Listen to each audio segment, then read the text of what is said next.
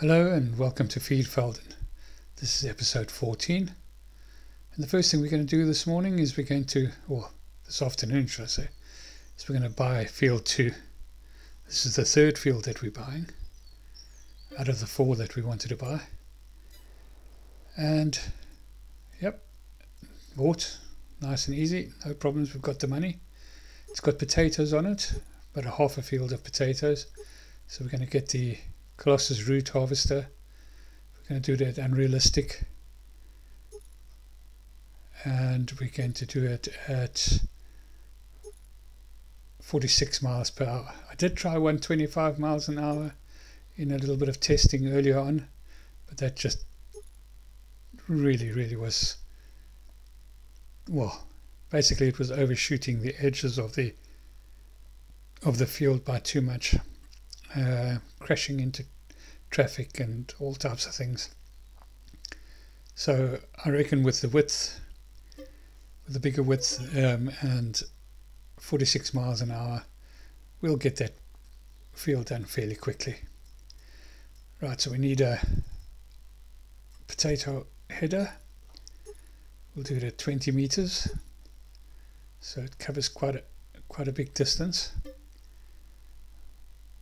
And we'll get those leased. So both those machines are leased, and there it is in all its glory. It's beautiful deep blue color. Let's get that all hooked up, and then we'll go and get that started. Get the harvesting started. Well, this is going to be the last episode. We will wrap things up during the course of this episode, and yeah, it's pretty much mission complete. Our farm is up and running. I have set all the productions to either distribute or to sell directly.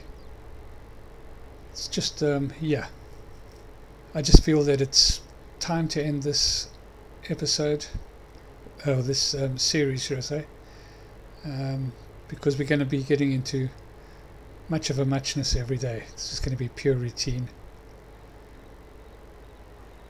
So we bought 3 out of the 4 fields. We will, during the course of this episode, buy the 4th field as well, just to complete the mission.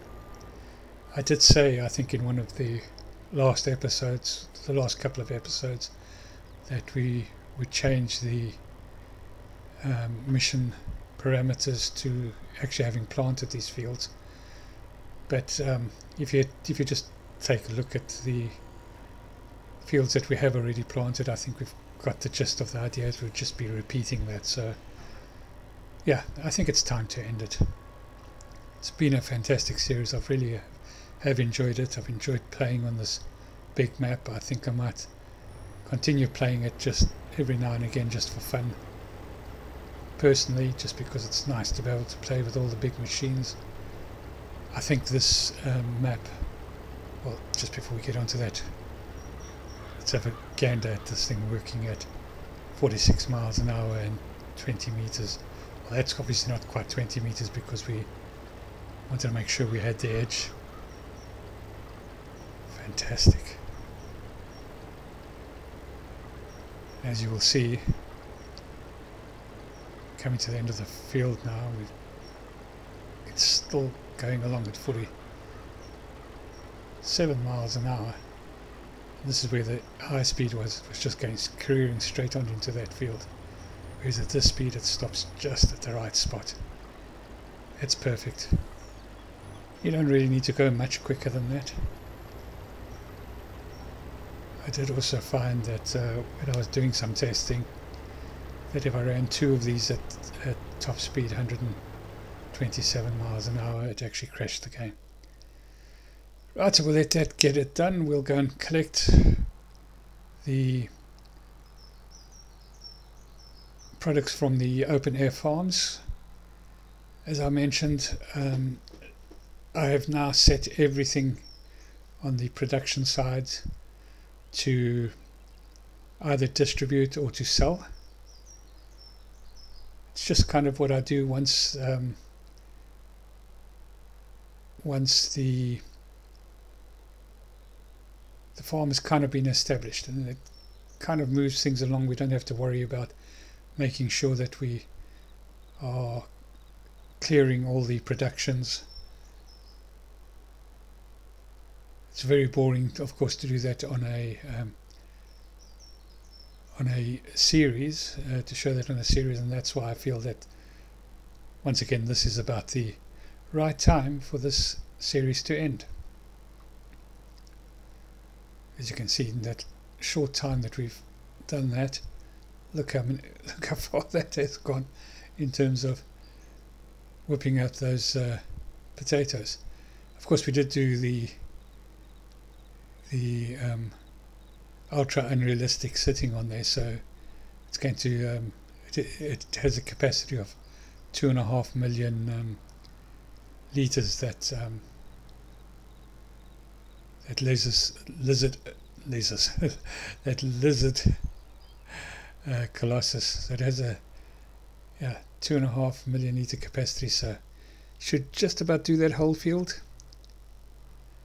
Right, let's just load this up now. As you'll see, we won't get a full load because we've set it to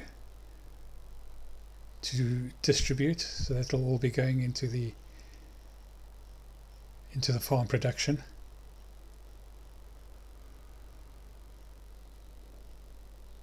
The only thing that we haven't set to, that we will have to continue to collect if I carry on playing the game, is the eggs.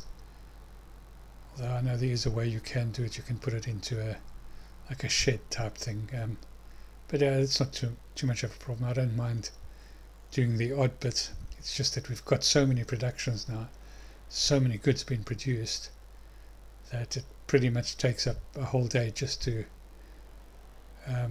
sell the product.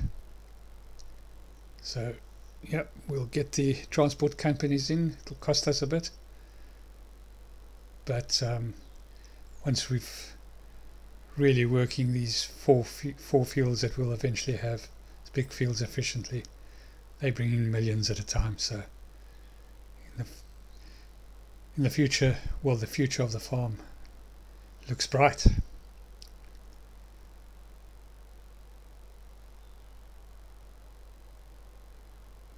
Thinking that perhaps what I should do is, just as we're approaching the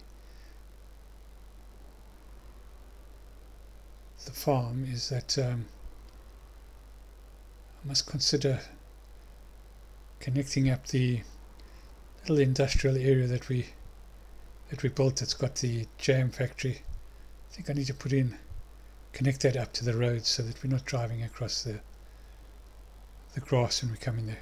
We'll do that during the course of the episode. Let's get this delivered, and then we can get on down to the bottom open air garden and go and pick up the rest that's there. Yeah, this production facility is working beautifully. I've also set that to either, well, it was distributing to make the onward productions or the production chains, but we have set the end products to be selling automatically. Or, well, when I say automatically, theoretically we get a transport company in to come and pick it up and deliver it for us. Just making sure that this has all been set to. Yeah, still got plenty of stock in there. They've worked very efficiently. The one thing I do like about this map is that that the productions have been sped up. The growth has been sped up, so I would recommend that this is not played with precision farming. Just play it very vanilla. Mainly strawberries, which is what we want.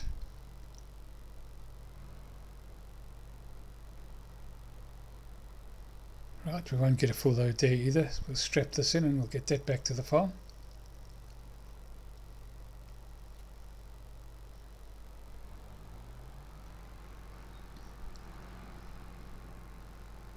So the only field that we haven't bought yet is this one to the left of us there. So let's just put in this road quickly as we arrive back at the farm.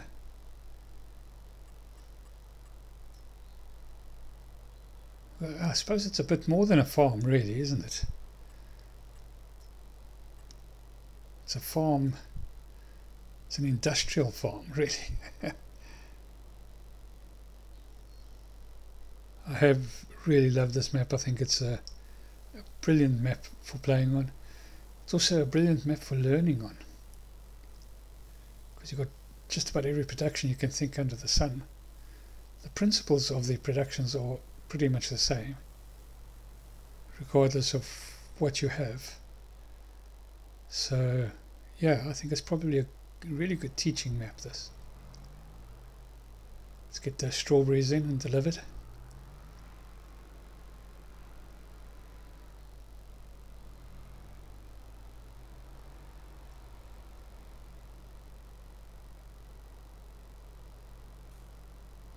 Fabulous.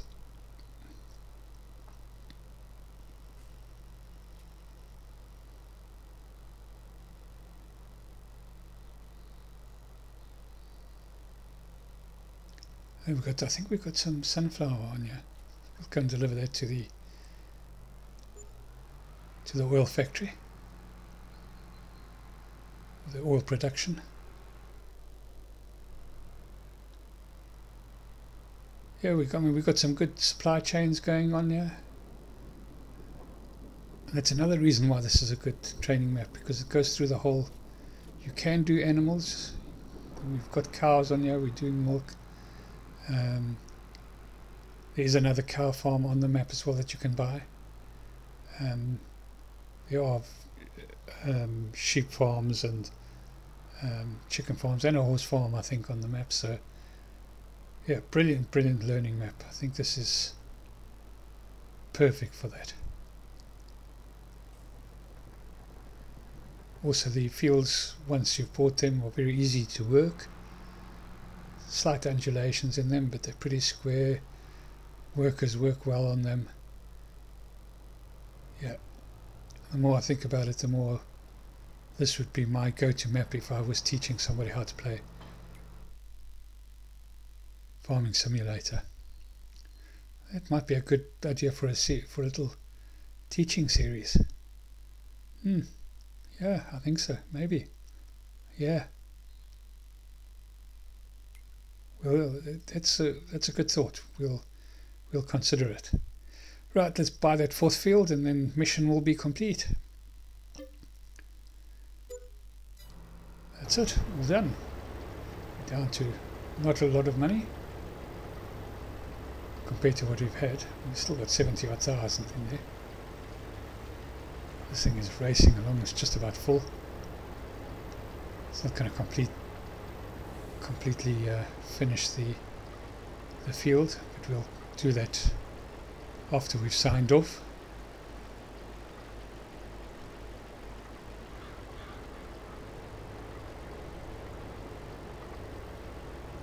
Yeah, sometimes you just have to use these unrealistic methods. I think that's another thing that a map like this is good for, is to play with some of the unrealistic mods that get made. Shouldn't be long before this is filled up, and then we'll go and get that delivered. See how much we make out of that. See if we can push up that bank balance again.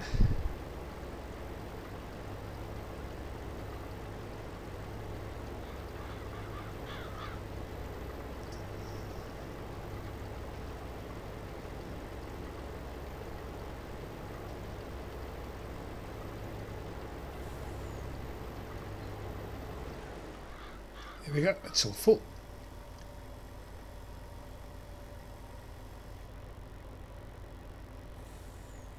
God, that thing is rocking. It's probably got to do with all the unrealistic scripts that are in there. Right, let's see how much where we can sell potatoes to. Best price is down at the camping site. That's not too much of a problem. It's not that far away. We don't have to load this, offload this, because this thing can do a bit of a pace, probably as fast, no, not quite as fast as the lorry can, but yeah, can do 47 miles an hour. It's not going to take too long to get there. Right, so as I said, that's pretty much where we're going to end this whole series. We'll do this delivery, but just to recap really on what we've done. So we bought all 4 fields. We bought both the open air gardens that are on the map. Got those fully producing. We've got the on-farm production producing a lot of different products. Not all the products, of course, but a lot of different products. We've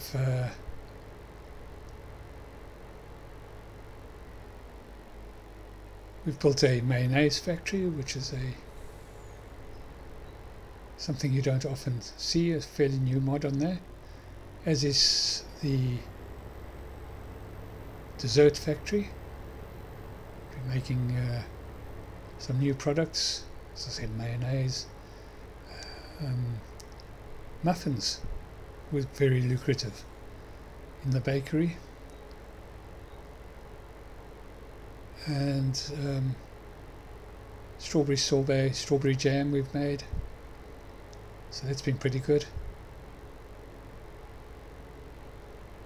Just as you see a tractor going, we're still rolling those fields that we planted, and that's another reason why they're so big, they take so long to do, that it would just be much of a muchness. We've really gone through it. So, well, here we are at the camping grounds, and doesn't that just look fantastic at this early evening stage? We'll get that delivered. Let's see how much is made.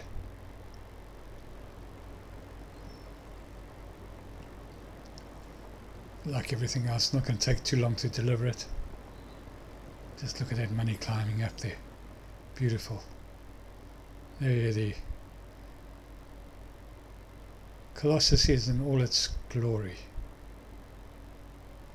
Fantastic sight.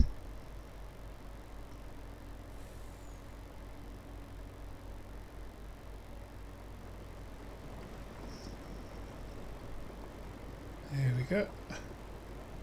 Looking good, looking good. Over 1 million, so we weren't poor for very long. Oh, fantastic. And there we go. That's that delivered. We'll go back to the field and we'll go and finish that off. We'll put the potatoes we get from there directly into the production to make more French fries. French fries have been pretty lucrative as well. The only thing that we haven't sold is we've made clothing, but we didn't sell any. But that's just the way it goes. In any case, that's where we're going to end off this series. Thank you so much for watching. Do hope you've enjoyed it. If you have, please like and subscribe. And we'll catch you in the next one. Cheerio.